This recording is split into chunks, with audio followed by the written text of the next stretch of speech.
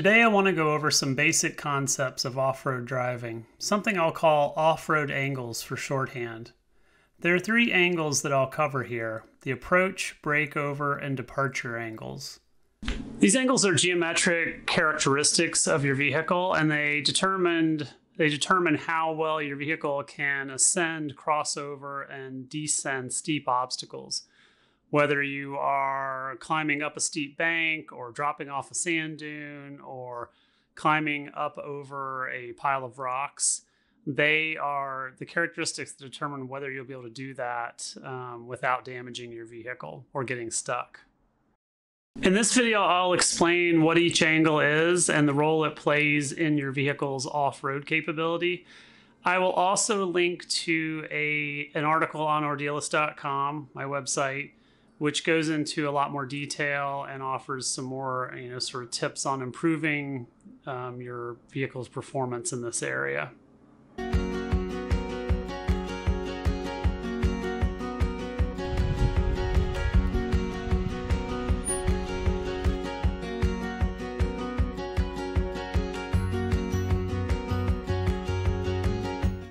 Let's start with approach angle, because this is the one you'll most likely have to consider when you're first approaching an obstacle.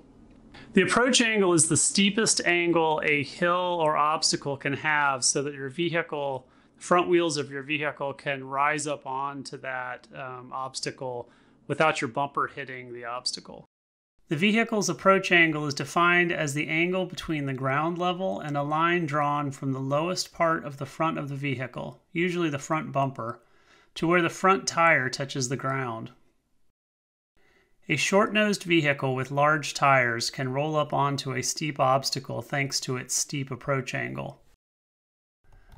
In contrast, a car with a low bumper and long nose has a shallow approach angle and will hit the rock before the tires can connect, making it difficult, if not impossible, to climb this rock without causing damage.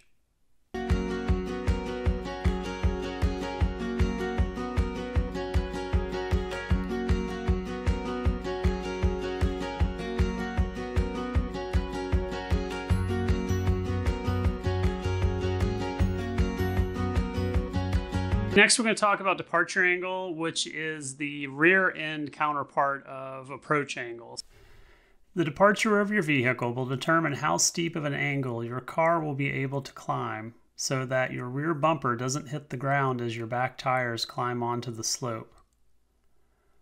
Or, if you are descending, it defines how steep of an obstacle you can drive down without your bumper hitting the obstacle as your tires come onto level ground. The departure angle is defined as the angle between the ground level and a line drawn from the rear of the back tire to the lowest point on the car's rear.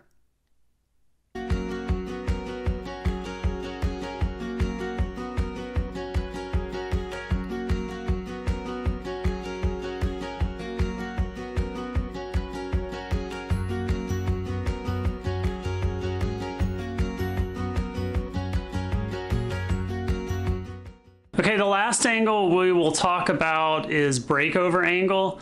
So breakover angle is the angle that your vehicle can safely, cleanly cross over when it goes over some type of peak.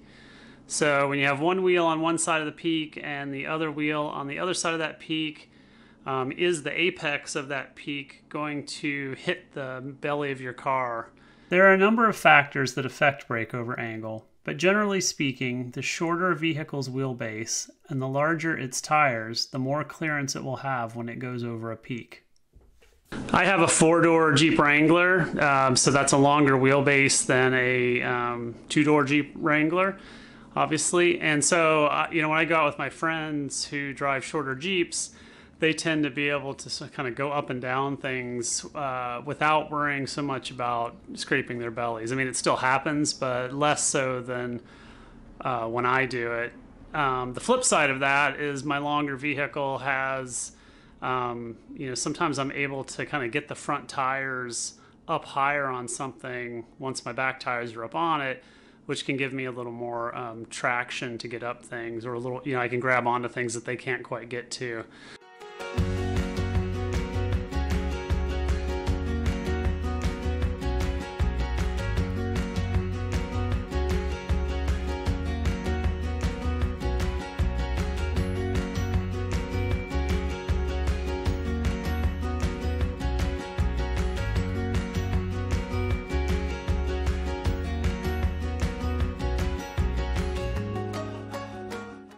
you don't necessarily need to know exactly what your vehicle's breakover angle or approach or departure angle is. You kind of get a sense of it over time. So it can be cool to actually go out and sort of measure it and figure out exactly what it is. But really, it's a matter of going out and driving your vehicle around and over things to get a sense of what angle is it that's going to cause you to hit the ground with your bumper, or when you're going up over something for your belly to scrape the ground. It's almost more of an intuition thing that comes with driving your vehicle a lot off-road.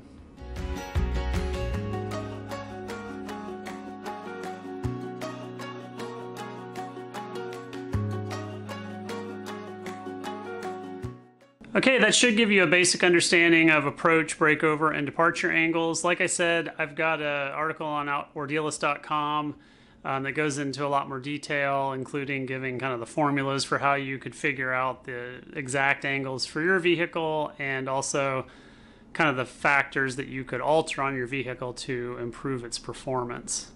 Hope that was helpful. Be safe and have fun out there.